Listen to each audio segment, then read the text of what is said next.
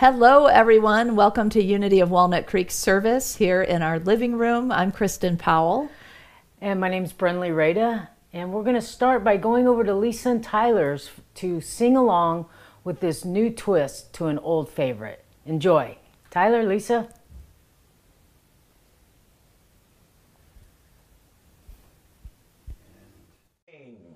Hi, everybody. So you're at home, we're at home, but it's Palm Sunday, which is reminding us that we can still be walking forward to a higher level, new perspective. So we ain't gonna let nobody turn us around. Sing along. Ain't gonna let nobody turn me around, turn me around, turn me around. Ain't gonna let nobody turn me around. Gonna keep on a walking, keep on a talking, marching on to freedom land. No virus, ain't gonna let no virus turn me around, turn me around, turn me around. Ain't gonna let no virus turn me around. Gonna keep on a walking, keep on a talking, marching on to freedom land. No fears, ain't gonna let no fears turn me around, turn me around, turn me around. Ain't gonna let no fears turn me around. Gonna keep on a walking, keep on a talking, marching on to freedom land. Isolation, ain't gonna let isolation turn me around, turn me around, turn me around. Ain't gonna let isolation turn me around. Gonna keep on a walking, keep on a talking, marching on to freedom land. Nobody ain't gonna let nobody turn me around, turn me around, turn me around. Ain't gonna let nobody turn me around. I'm gonna keep on a walking, keep on a talking, marching on to freedom land.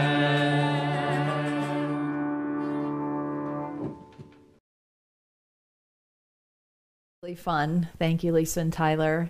And also, I imagine some of you are enjoying the rain. We sure are enjoying the rain today. You might even be able to hear it in the background of this live stream. So settle in, get cozy. Hope you really enjoy our service. We've got a lot in store for you today. So unity is a positive path for spiritual living. Our vision for the world is we envision a spiritually awakened world where all life thrives in conscious oneness. Our mission is who we've come here to be. Let's say this together. We are a loving, inclusive community, expanding and living our divinity in sacred service for all. And our core values are love, connection, service, and wisdom. And if you're with us for the first time today, welcome. You're invited to fill out a connection card. Connection cards are available for everyone on the Watch Live page. You may submit a prayer request and our prayer team will pray with you throughout the week. You may also share feedback or request information. Kristen? So the following offerings we have, as you know, each week we're adding more things to our Zoom experience, and we want to encourage you to go on and check it out. If you have a little shyness around technology, just know if you experience difficulty this week, there's a change in Zoom itself, so there's some passwords required now. And we'll just breathe through that and know that we're all going to get on and get the information out as soon as we can.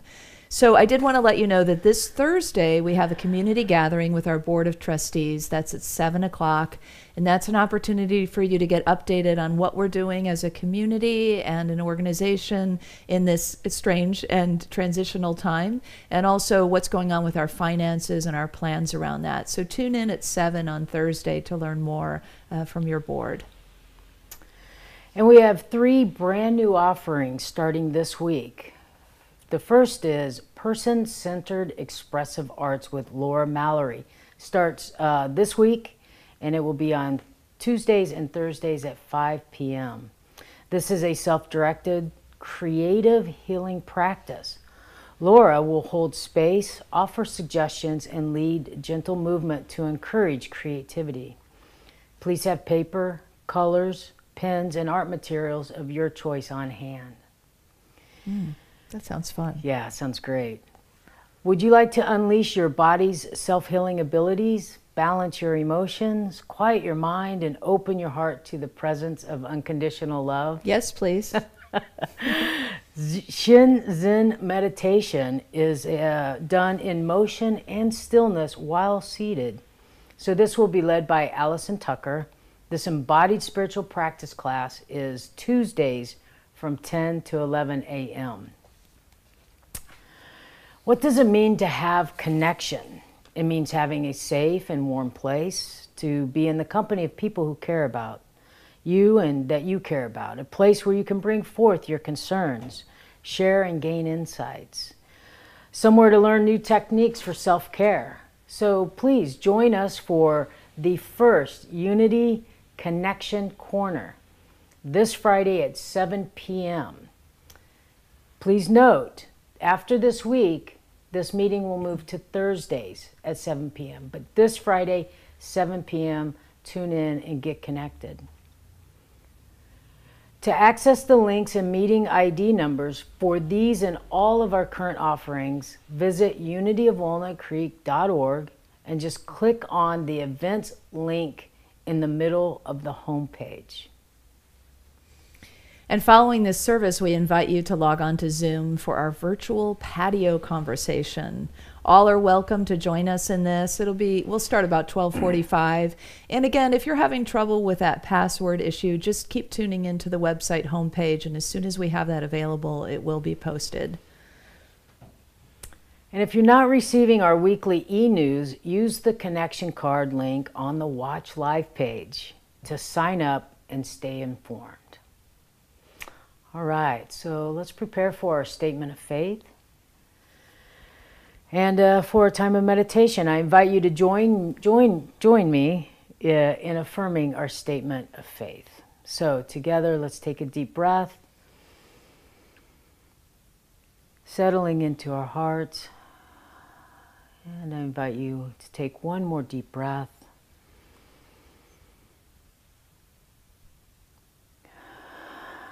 Please join me.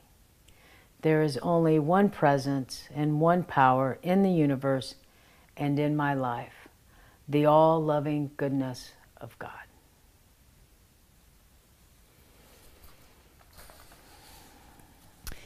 This is a reading by Lynn Unger, and it's written exactly for our time. It's called Pandemic. What have you thought of it as the Jews consider the Sabbath, the most sacred of times? Cease from travel.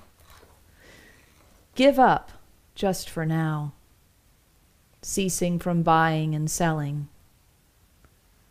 Give up just for now on trying to make the world different than it is. Sing, pray. Touch only those to whom you commit your life. Center down. And when your body has become still, reach out with your heart. Know that we are connected in ways that are terrifying and beautiful. You could hardly deny it now. Know that our lives are in one another's hands. Surely that has come clear. Do not reach out your hands, reach out your heart. Reach out your words. Reach out all the tendrils of compassion that move invisibly where we cannot touch. Promise this world your love, for better or for worse, in sickness and in health, so long as we shall live.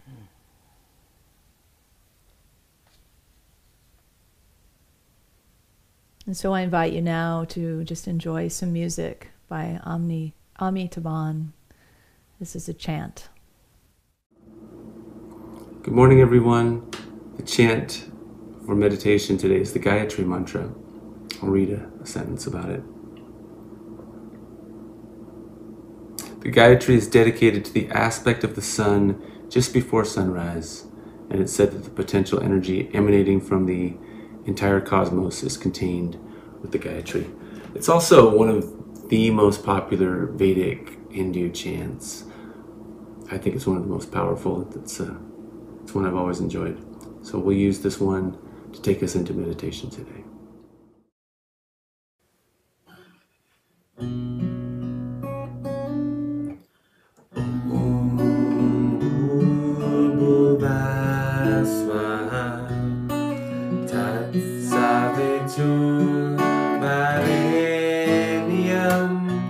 Bargo devasya dhimahi dhiyo yona prachodayat.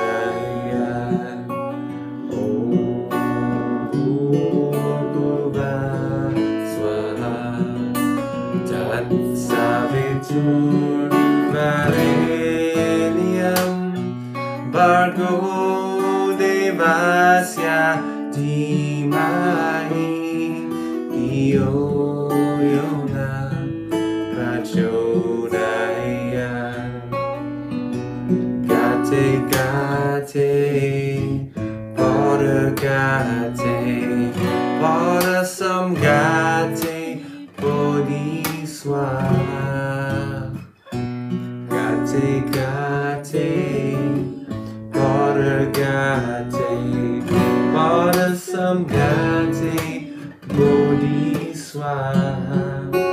Om Bhurvubhuva Swaha Tat Savitur Varenyam Bargo devasya dhimahi dhiyo yona prachodayat.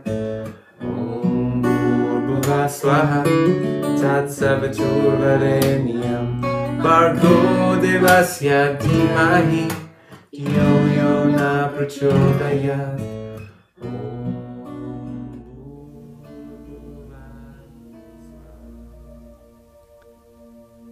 And so we take this beautiful chant, these words deep into our hearts, allowing the rain to gently fall upon us and within us,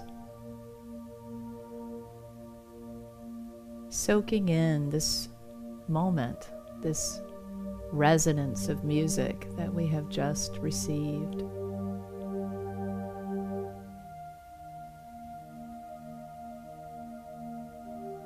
Everything is nourished now.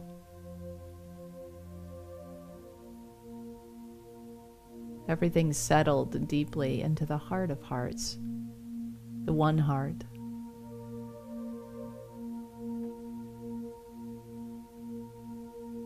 We too now enfolded in that presence.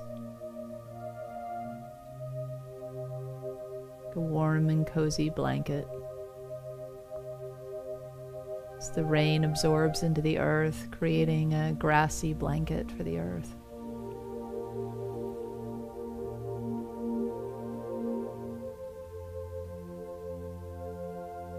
Let's be still now. Still is the soil beneath that grassy blanket.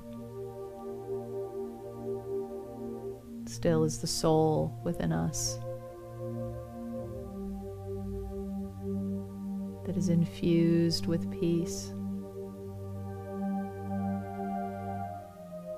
Resting completely in this moment. There is no space for worry or concern, no room for anxiety or fear. There's no sensationalized news here, just resting here in this.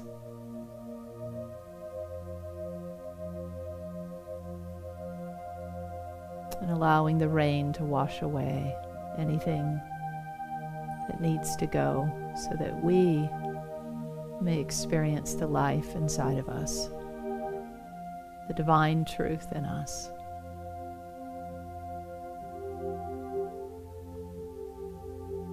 And so let us go now for a few moments of rest together, in the silent space with the pitter-patter of nourishing rain all around and echoing within in the silence.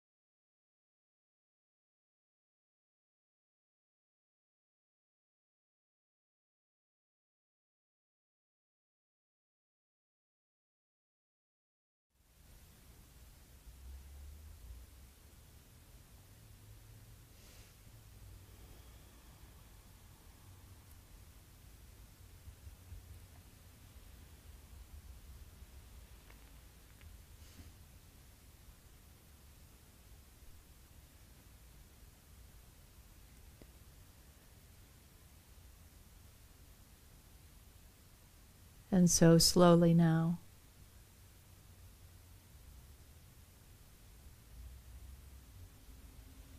we emerge from this bed of nourishment,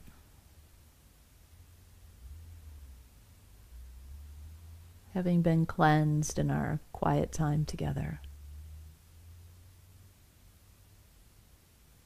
leaving behind what we no longer need, refreshed and renewed, and perhaps on this rainy day still moving slowly, mindfully. You might want to wiggle your toes or your fingers or flutter your eyes as you come back into this space, allowing the music to carry you into the present, to continue in the presence, fully grounded in the now. And so it is.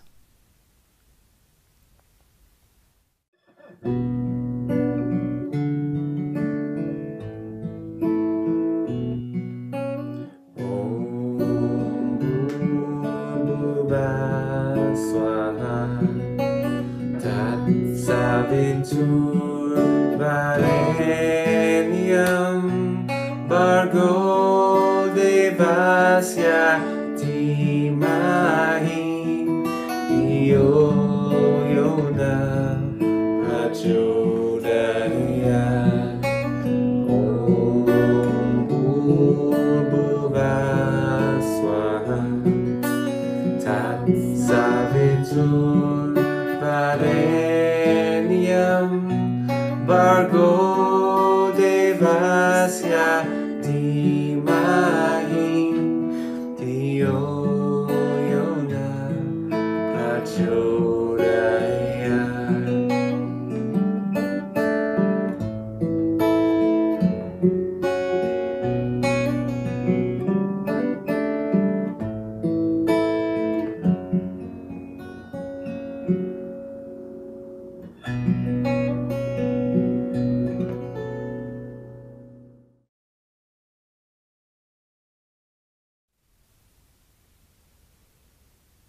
So that was really beautiful.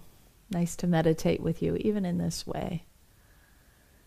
So Lent, you might remember, we're still in that season of Lent, and you might remember that this is a time of fasting, of stripping away, very much like we were doing during that meditation, allowing the purifying rain to just wash away whatever isn't needed.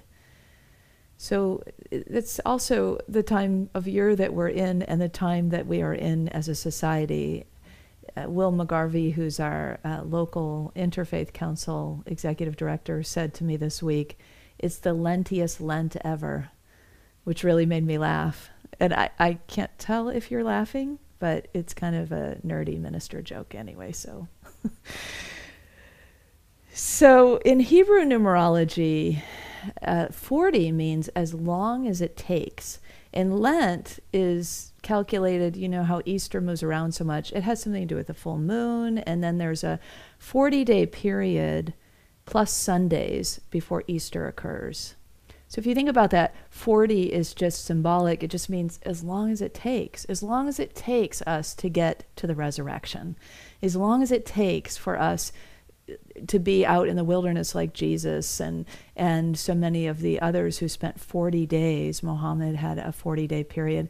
Those 40-day periods are these markers of just, we'll just be with it as long as it takes. And so I think that's really timely for us to remember that we are in a season, a liturgical season that's been marked for many, many years by this idea of whatever it takes. So anyway, today is Palm Sunday, so it's the Sunday before Easter, and it's this day that is the image of Palm Sunday is Jesus coming into Jerusalem, which is also symbolic of the returning to the spiritual center.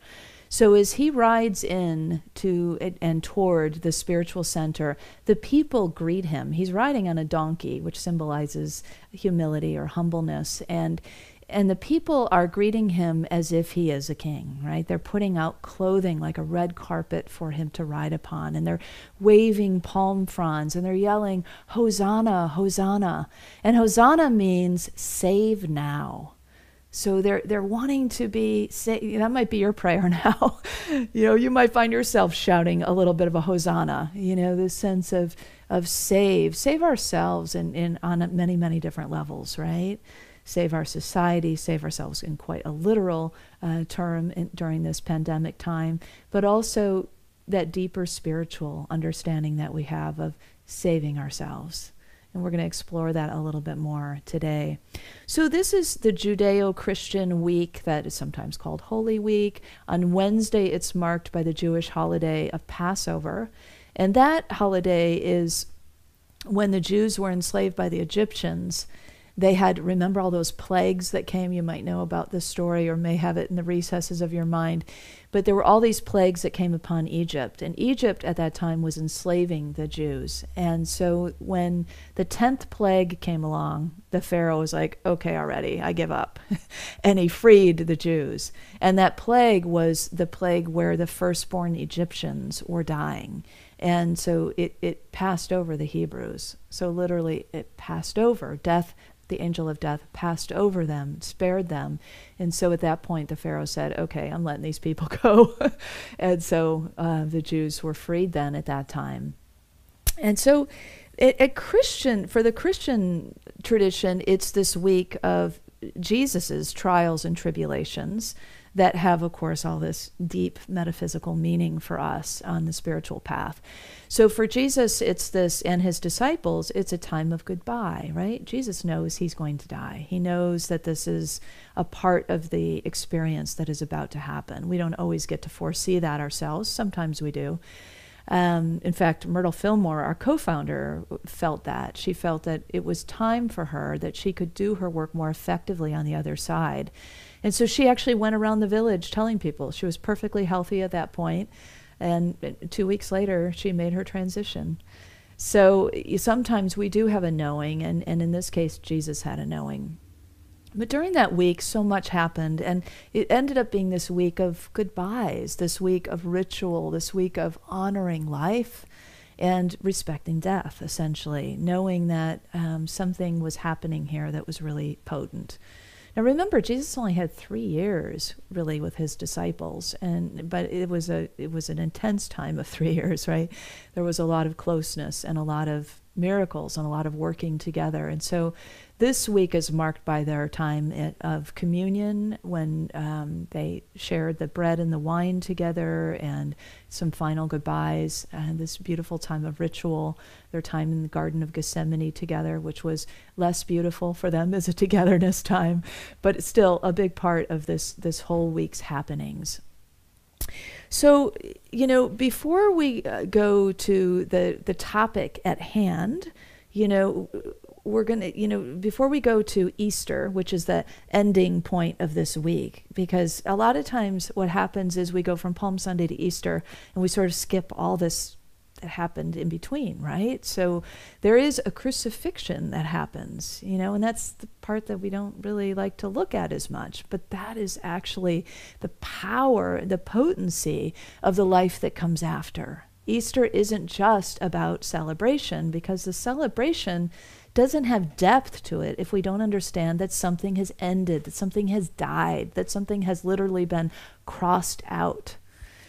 And so what is that something? We're going to explore that a little bit today, and we're going to look right square in the crosshairs of that experience, if you will, of the crucifixion and what it represents, of death.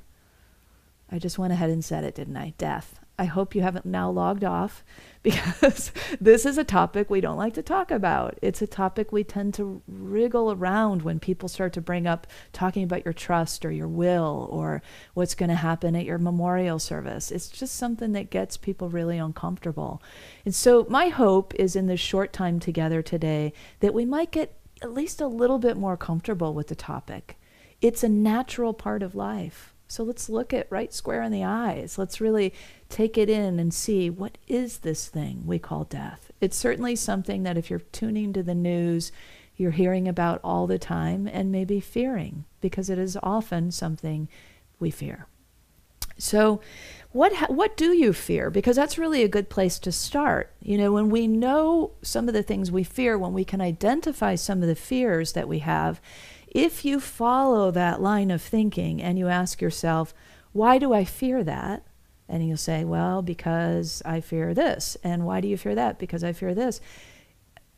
9 times, maybe 10 times out of 10, the final fear will be because I'm afraid to die.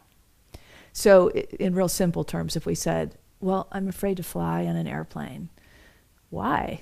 Well, because I don't want to die, right? That leads right to it. Or I'm afraid to drive on the highway because I'm afraid I'll get into an accident. Well, then what are you afraid of? What will happen there? Well, I might get hurt, or I might hurt somebody, and then what might happen? Well, then I might have to go to the hospital, and then, yeah, you see where I'm going here. It usually ends up with that ultimate fear that we have of death. And what do we really fear? The unknown, right? The unknown of death, the idea of the coldness of death, the darkness of death, the emptiness of death. It's a good time for us to really be looking at it, to really be embracing the idea of this rhythm that is a part of life. Life, or nature, doesn't, avoid death. Nature shows us over and over again the cycles of life and death and life and death and life and death. So it is a natural rhythm. It is a natural part of our lives. And I think it really behooves us in these times to make friends with it in a way, to at least come to respect it. So in our society, it's actually not just physical death, of course, that we fear. In fact, maybe even more so, or just as much, we fear the death of the ego. The ego is what really clings, right? The ego is what doesn't want to be annihilated or faded away in any way. And so when we look at the fear of the ego, what it brings up is that second fear, that second greatest fear that statisticians tell us that people fear. So it's death is number one, and right behind it is public speaking. public speaking to a camera. No, just kidding. But really, what is it? What is it about public speaking then that we fear? Well, it's being embarrassed. It's making a mistake. It's not being effective, not getting our message across, not being understood, not being heard. All of those things are part of the ego, right? So the ego fears all of those things because it doesn't want any chips in its armor. The ego is all about protecting itself and puffing itself up, or sometimes diminishing itself. But it's all a game that the ego plays of just trying to make sure that everything looks like it's together. And so when there's these little chips in that armor, that's the thing that the ego really fears. And so it will keep trying to put up a shield of resistance. You can't fear death, right? So you can't be with death.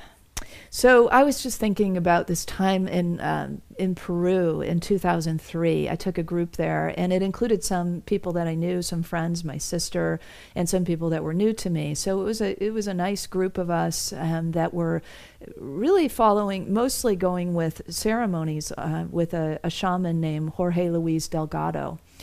And Jorge led us to Machu Picchu, and instead of going right to the main places of Machu Picchu, he actually took us around the back of one of the mountains, and it overlooked a canyon.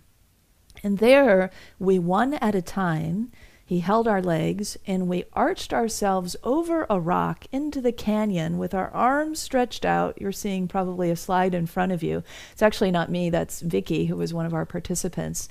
But I want to tell you about the experience I had when it was my turn to do this. So when it was my turn to arch over that rock and put my arms out, there's this wide, vast canyon there. So it's like you're flying upside down, essentially. And this is part of what he wanted us to experience. And an opportunity for us to release our fears into that space. Well, my sister was standing right next to me, and my sister is really afraid of death. Her name is Kay. And so Kay says to me, "I don't think you're afraid of anything." And I was like, oh, yes, I am. So here's the difference between that bodily death fear and that ego death fear, right? And so as I'm unfurling myself into that pose, I yell into this canyon where just incidentally, there's a circle of buzzards flying just to sort of, heighten the experience of this death. And I say, "I fear intimacy," and I just yell it into the canyon. And there's everybody witnessing me in this, right? And it was one of those moments where that chip in the armor of the ego fell away. So what did I really mean? I meant, well, when I get close to somebody, then I was afraid, falling in love of that identity, my own identity would vanish somehow in that melding with another. So, I like to think I've come a long way, and so my ego needs to tell you this so that you're not thinking, well, my minister fears intimacy. So this is what we do, right? We're constantly saving our ego. We're constantly, from our ego, trying to puff it back up or, find a way to keep the armor up. But when we just let ourselves go, when we just unfurl those fears out into the valley of death, if you will, especially with loving witnesses, it just dissipates. We let it go. We let it wash away in the rain. And what happens then is we are freer. We are more alive than ever. Facing death allows us to become more alive. And putting out in front of others, those little chips in our armor of ego, allows the truth, the divinity, the power within us to come forth in a new way. So that's, I think, what happened for me then, just putting it out there in that space. It's like when Brene Brown talks about shame, because that's really a big one, a big part of the ego that keeps things sort of under armor, if you will. And she says shame cannot live in the presence of empathy. So if you have empathetic witnesses and you speak out your fears, they're going to dissolve even faster. So this is one of the ways that we work with this fear of death, especially around the ego. thinking about back to the story of the Hebrews, so they're freed now from the Egyptians, and they're out in the desert now wandering. Guess for how long? 40 years, right? As long as it takes. They're going to wander in the desert until it's time for them to find a new land. And so during that time, lots of things happen. It's a really long story. I'm not going to go into that today. But what I do want to tell you about is just zoom ahead, in this case, to the end of that story. Because they get to the gateway to the promised land. Remember that land, it was going to flow with milk and honey, very sort of Mother Earth kind of image, right? It's going to be this beautiful, rich, abundant land where there is plenty, and it's sweet and it's nourishing. And they get there, and the Hebrews are not all going to get to go in. So the old generation, we're told, needs to die off. Well, that sounds pretty cruel. But what it really is about, again, it's not so much just about that physical, but there's a deeper meaning to it. What it means is the old ways of thinking, is metaphysically we know that people represent thought. And so when we're metaphysically interpreting scripture or something else, we can see that when it's talking about the people, it's talking about the collection of thought, and it also can mean feelings. So the old ways of thinking needed to die away in order for the new to come forward, in order to enter or cross that threshold into new life. So I'm wondering for you, what needs to die off for you? Are there some old ways of thinking or being that during this time, even on this very rainy day, that you might tap into something that wants to wash away, that wants to be given over, that is ready to die off so that you may have life at its highest and best? So I want to invite you just into a moment of silence together, just to reflect on that question. It should be in front of you on the screen. What in me needs to die off in order for my highest good to come forth? You might even want to close your eyes, and it'll just give you a moment to be with that question, to reflect upon it.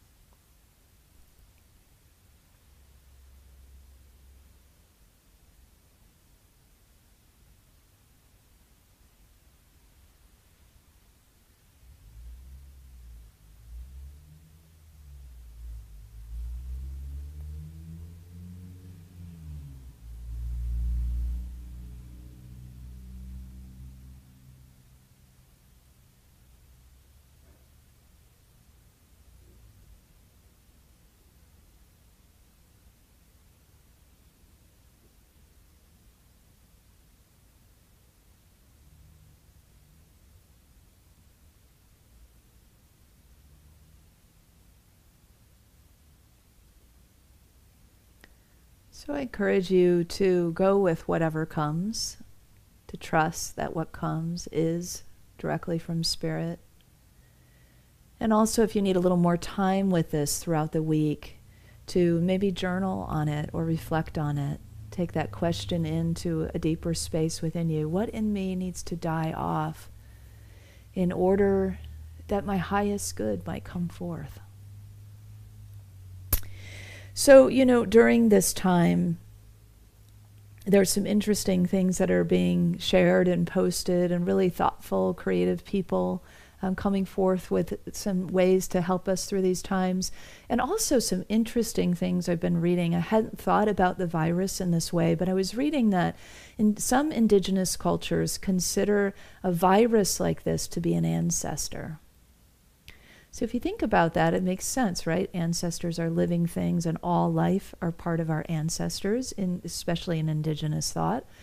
And so if the virus itself is an ancestor, it has come with a purpose. So it comes to us with a teaching. It comes to us for a purpose. It may not be something we wanted to invite in. I know nobody really wants to invite something like this in, but it's here, right? And so this ancestor has arrived with a teaching, with some wisdom, with something to offer us. And what, I think if it could speak, it might be something like, your way of life is killing you. Stop.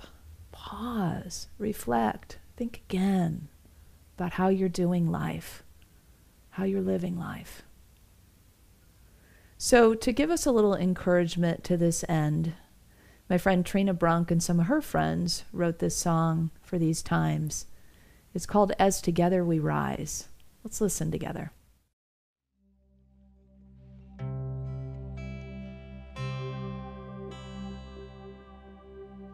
I'm not supposed to touch you now, but I want to give it a try. With these words and with this melody, I want to hold you while we cry.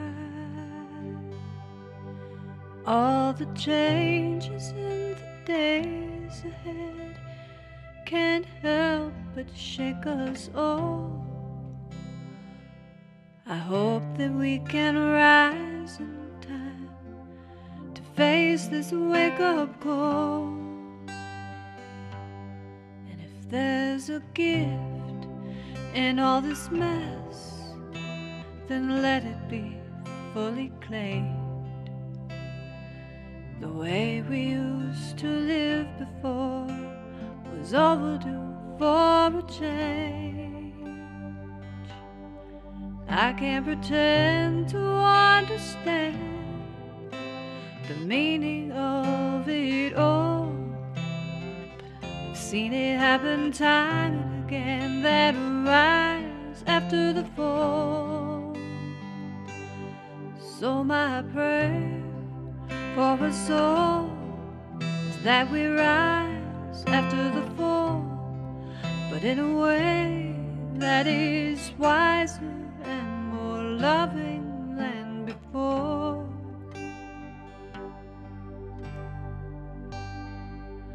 And that the things we learn we get to keep, and that we love each other more.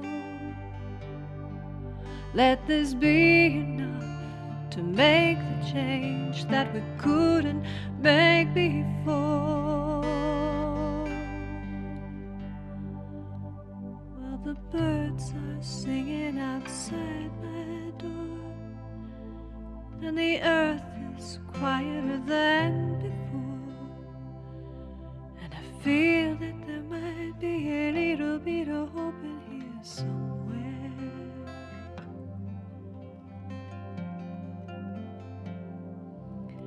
And the truth is that I was lonely before, but I'm connecting with myself here more and more, and I think that there might be a little bit of hope in here somewhere. Somewhere.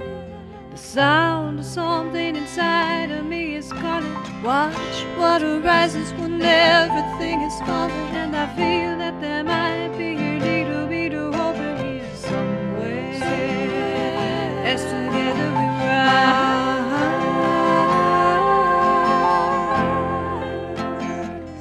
as together we rise,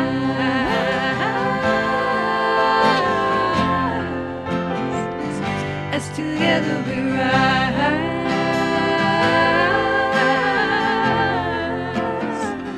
as together we rise together, as together we rise.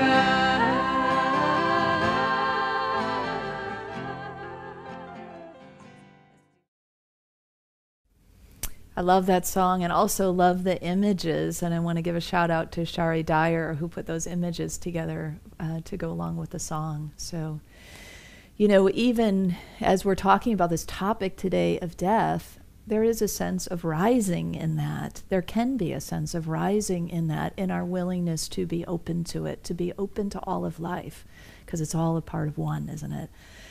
So when I was thinking about people who have taught me well about death, the first person who comes to mind is my friend Rhoda Kroos, who she made her transition several years ago. And when she did, the whole process was so beautiful and such a teaching for all of us who witnessed that process. So when she became ill, and at times she had to be hospitalized, And during that time of hospitalization, she was just really clear about what she needed. And it put everybody at ease because she spoke the truth of what would serve her best. And so sometimes it was, quiet meditation music and one person visiting or some alone time. And at times it was like a raucous party in her hospital room. And it was so fun. Family and friends would all gather, and she had them, do this, decorate the whole room. And there were balloons, and there was posters and color, and there was this great celebration of life. And even the nurses and the doctors and those people who came in that were serving, that it brought them so much joy. Because who, dying of cancer, has parties like that in the hospital? But for all of us, it uplifted our spirit. It helped us all rise up to the occasion of the depth of what was happening. We were losing our friend. And she was losing us in a way, but not really. It's just that physical process. It's that human part of us, the heart that breaks open in grief. When Rhoita's death came closer and she was home, there was all this ritual that went with it that was important to her, and her children really honored it.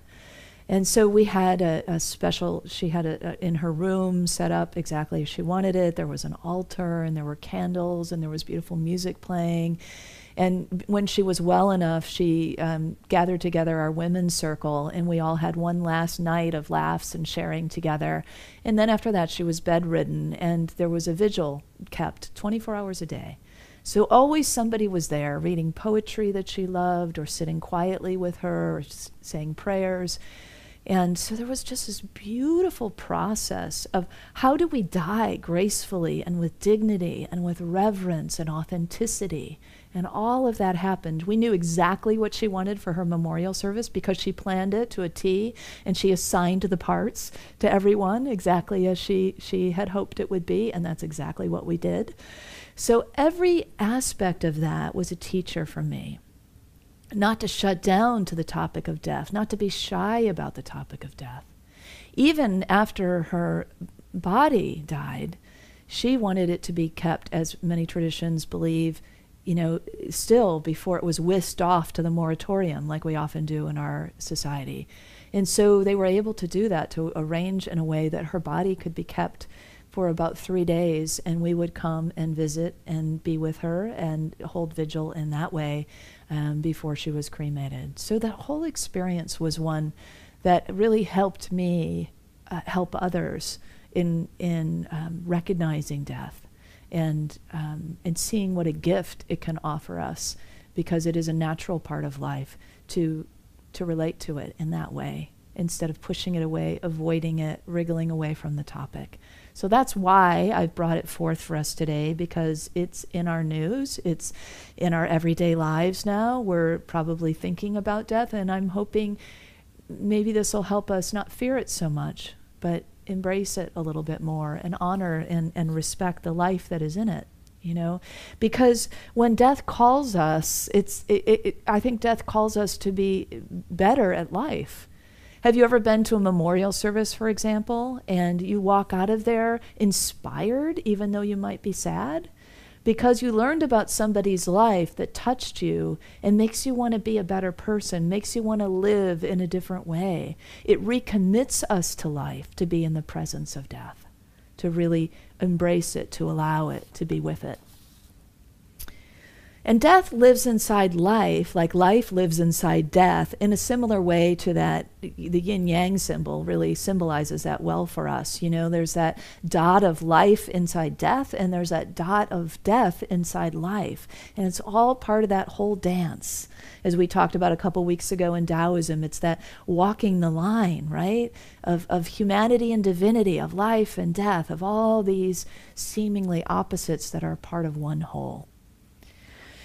So, for me, this time, this day of Hosanna, of Palm Sunday, this save now, is sort of something that we could use at any time, right? If we use this shout out, if you will, this call to prayer, Hosanna, save now. So what am I saving now?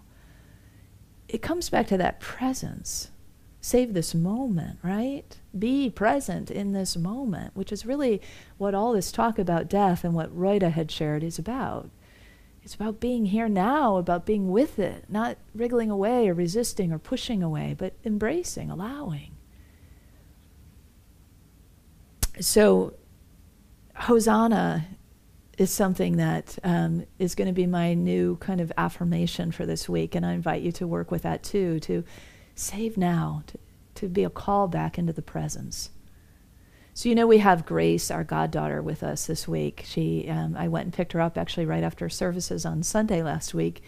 And, before we brought her, there was all this talk about, what's going on for her, what's going on in children's minds right now with all these changes in life where they can't see their friends and they can't go to school and they have to stand 6 feet apart. And now people are wearing masks. I mean, it could be a pretty scary time. And we were wondering about all that. And then on top of it, her mom, Alice, is a respiratory therapist. And so she needs to be out on the front lines every day. And so Grace was bouncing around to different friends' houses who are working from home. We said, let's have Grace come here and we can give her a stable place to be for a while. And yet we were a little bit unsure. How's it going to be for her to be separated from her mom? How is this process going to be? So this week I got my answer. We were sitting together on the couch, and we had our PJs on, and the dogs were with us, and I was sipping some tea. And Grace was looking out the back of the couch, out the front window, and she said, "I love it here." And it just made me so happy. And she said, "It's just so beautiful."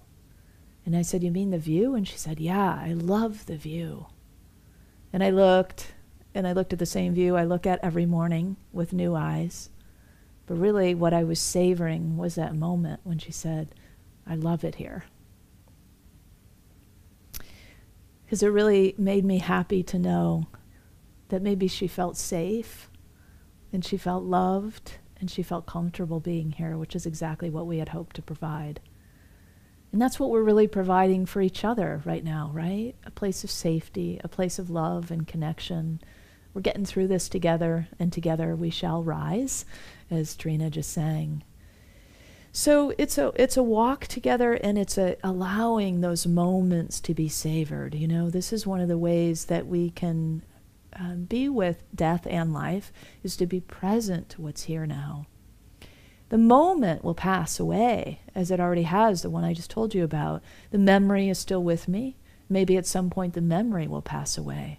But what will remain is the essence of that, the experience of that, the connection, the love, the feeling. So that's what we carry with us. That's the part that stays. That's the ongoing life that we carry moment to moment. So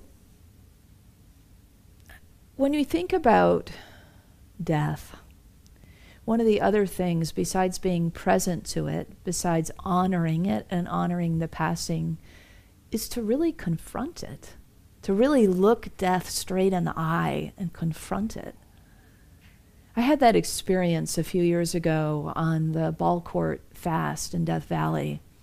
This is a kind of vision quest experience, and it was my second full experience like this, of course very aptly in Death Valley. So after 3 days of fasting from food and shelter and company, we were told to come back, and it's a secret ceremony, so I can't tell the details of it, but we were told to come back and there would be a ceremony of death, entering onto the ball court, if you will, which is a Mayan or Aztec experience. And so anyway, so I finished my 3 days, and I was very weak, as I often feel after 3 days of fasting from food, and it was hot, and it took a long time to get to the place in which I was to face death. And so it just all kind of happened spontaneously that I thought about, what did I want to bring with me, or what did I want to do when I faced death? And I remembered as I passed through the base camp that in the cooler I still had something, and this symbol felt really important to me. And so I stopped and I got this, not this one, but I got a hard-boiled egg. And I carried it with me onto the ball court, into this ceremony of death. And it was really a potent experience. Part of it is because I had been fasting, so I was really clean in a way, opened up, stripped away, like this whole experience of Lent that we're talking about, emptied out, if you will. So there was nothing there, really, but a sense of willingness and allowing. And yet I had this courage I needed to sort of muster to face death, and it all felt very, very real. So there was death in this ceremony, and I could face it any way I wanted. And I stopped and I looked at it, and I felt this power. And I said to death, I don't fear you. I respect you, but I don't fear you. And then I very slowly and mindfully cracked the egg and peeled it away. And I took a lot of time. And remember, I was really hungry. And I took a big bite of that egg in the face of death. And with gusto, but still with a kind of slow mindfulness, I ate that egg in the presence of death. That experience allowed me to truly face that potential fear with a respect for death, and to let even that fear fall away. When I left that space and crossed back over from the ceremony into everyday life, that threshold, it's like I had crossed through the threshold of death. And there was a sense of real aliveness that returned to me. And so this symbol of this week that will probably be more embodying next week for Easter is really what's on the other side of that threshold. So, when you think about the image of Palm Sunday, of this day, this image of Jesus riding on a donkey into Jerusalem, think about it in this way, because this is really what I experienced in that story, that my ego became a servant to the divine, became a servant to the Christ.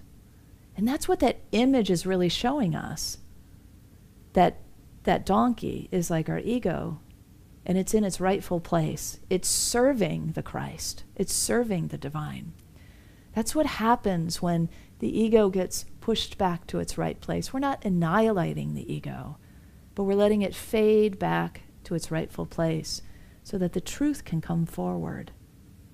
And that's what dies away, is that ego being out in front, the ego trying supposedly to protect us, but actually shielding us from life itself by shielding us from death and everything else that we might fear.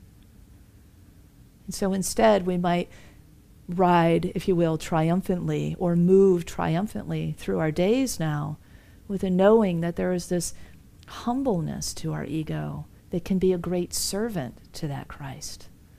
As Paul said, Christ in you is your hope of glory. And it's that hope, that glory for all, that is really here for us now. So Hosanna, save now, is the chant of our time.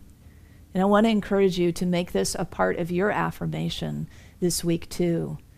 That as we do so, as we shout even, Hosanna, that there is an understanding that we respect death, and in that we savor life. Let's close out together with this affirmation. And may it be with you throughout the week if it speaks to you, something that you might echo for yourself in your times of meditation. Or hey, even go outside for a nice walk and shout it from the mountaintop.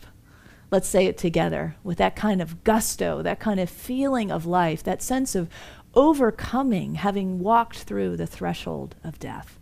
Together, Hosanna, Hosanna. I respect death, and I savor this moment of life. God bless you.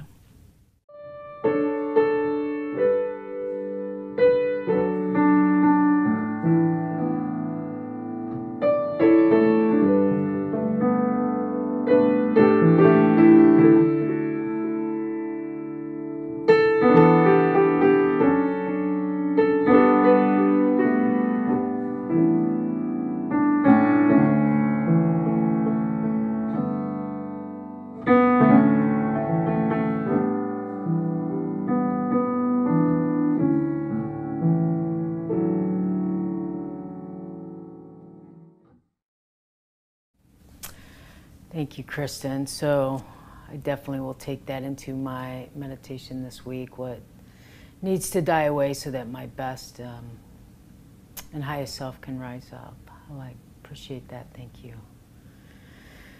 So whether you have a joy or concern on your heart today, our prayer chaplains are available to pray with you, provide prayer support throughout the week during our virtual patio conversations after the service.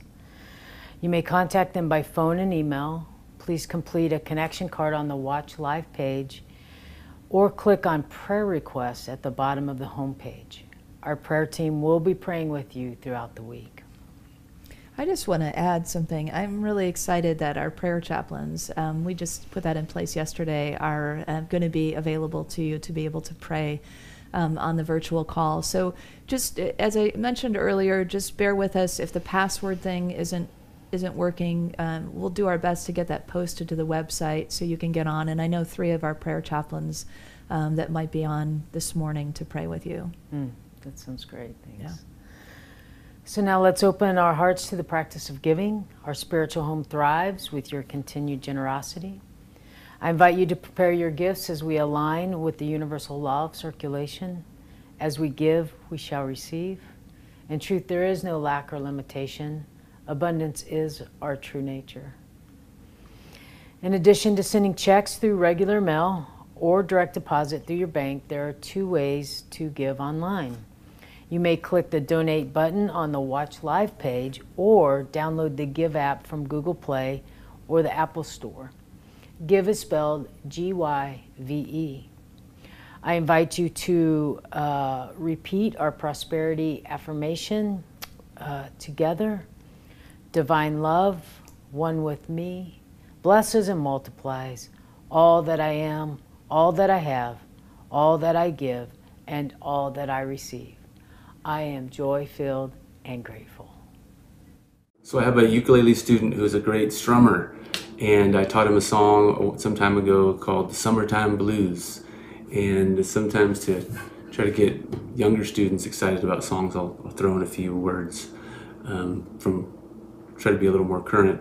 And at a rehearsal recently, a lesson actually, we were playing Summertime Blues, and I turned it into Coronavirus Blues, and he got really excited about it. He said, send me the lyrics to that song. And there weren't really any lyrics, I was just kind of goofing off. But then after the lesson, I thought, well, okay, I better write out a few things to send him.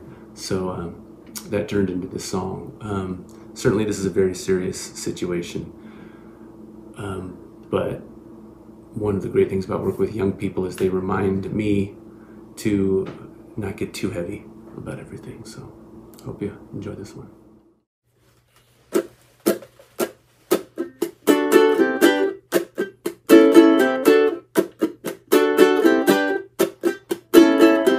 Well, in a few weeks I can go outside maybe. Until then I'll be on the couch with my ukulele. Well, I'll see you in a month, yeah, I'll see you all later. I hope you stay safe and got lots of toilet paper. Sometimes I wonder what I'm gonna do, just sitting at home with the coronavirus blues, yeah.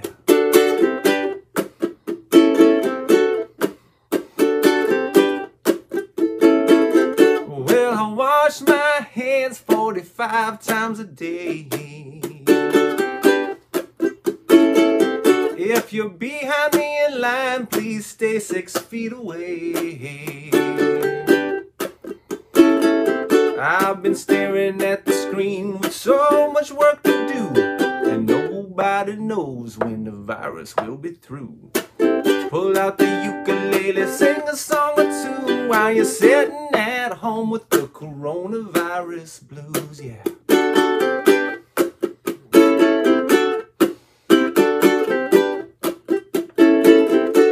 Social distancing across the world and nation,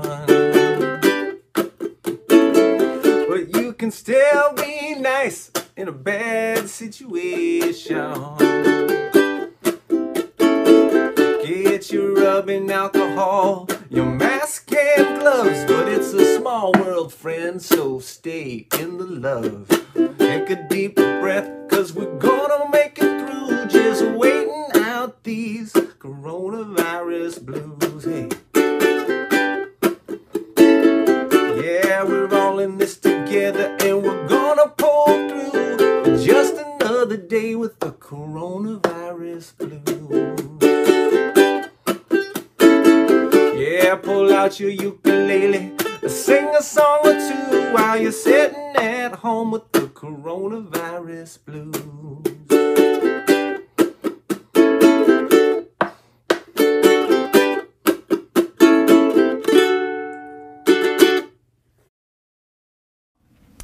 Oh, wow, that was really great, Ami. So thankful for the levity of that song at these times. We're spending a lot of time laughing, aren't we, and joking around and playing. So we want to bless our offering together and just giving thanks for you, the givers who continue to sustain our community. And we're doing our best to work with our situation to offer what might fulfill your needs at this time. So please feel free to reach out to our staff and let us know if there's something you're needing, some support you're needing, or particular programming that you would like to either offer or to have. We're really open to your suggestions and would love to hear it. And you can share that too on the community gathering call with the Board of Trustees this Thursday. So enough said. Let's bless ourselves. Let's bless these gifts. Let's give thanks for the abundant good that God continues to give us and all of our gratitude. Together, we give thanks for the ever-increasing, constant flow of absolute good in our lives now. And I know that we're all grateful for the frontline workers, our healthcare workers, our first responders, our food suppliers, our magnificent IT workers, and all those who are serving to meet our basic needs. So let's bless them. Frontline workers, we love you, we bless you, we appreciate you, and we behold the divine light within you. Well, you might have noticed that this one has joined us. This is Grace, our goddaughter, who I was talking about earlier. And she got to be on some of the Zoom call this morning with the youth ministry and with Michelle leading that. So what did you get to experience when you were on the call? Oh, you're going to give her the mic. Oh, hold on. I think I have a mic for you. I do. You want to hold that right up to your mouth? We did a prayer, and I also saw my friends, and it was really fun. Wow, that's awesome. Well, I'm so glad Michelle's offering that, and our families are getting together as well. And we want to now bless all of those children and youth as well as the teachers. So let's do that together. Let's offer our blessing. Children and teachers, we love you, we bless you, we appreciate you, and we behold the divine within you.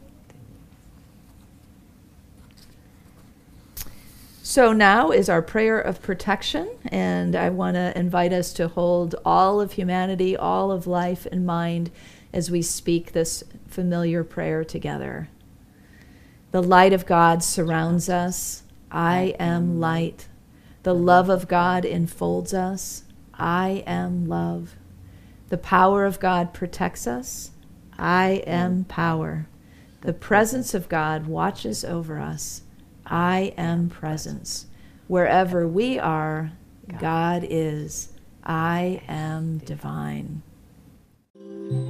Around to the end of the service, we have some family selfies that you won't want to miss, and we want to encourage you to send in yours. So just a silent wave from your family to ours, and you can do that at office at Unity of Walnut Creek. You can send that anytime this week, and we'll get those up as soon as we can. So now it is time for our peace song, so let us sing.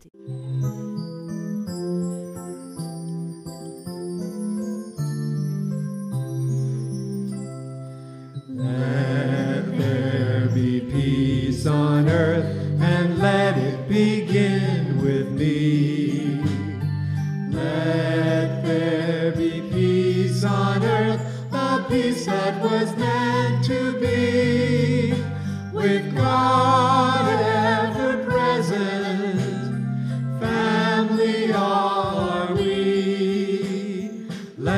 let us walk with each other in perfect harmony. Let these begin with me. Let this be the moment now.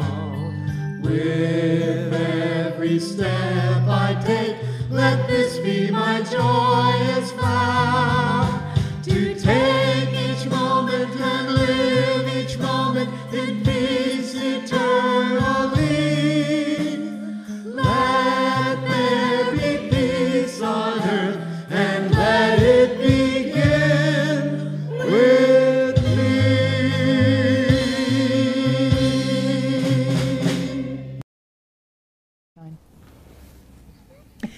You are the light and the love and the peace on earth right now. So let your light shine. Have fun and spread joy. Oh, forgot. Have fun and spread joy. Have a great week, everyone.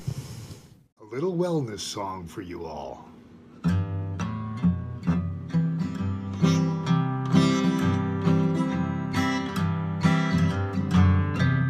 Every little cell in my body is happy. Every little cell in my body is well. Every little cell in my body is happy. Every little cell in my body is well. I'm so glad every little cell in my body is happy and well. I'm so glad every little cell in my body is happy and well. Every little cell in my body is happy. Every little cell in my body is well. Every little cell in my body is happy. Every little cell in my body is well. I'm so glad every little cell in my body is happy and well. I'm so glad every little cell in my body is happy and well. Every little cell in my body is happy. Every little cell in my body is well. Every little cell in my body is happy. Every little cell in my body is well. Be well, everyone.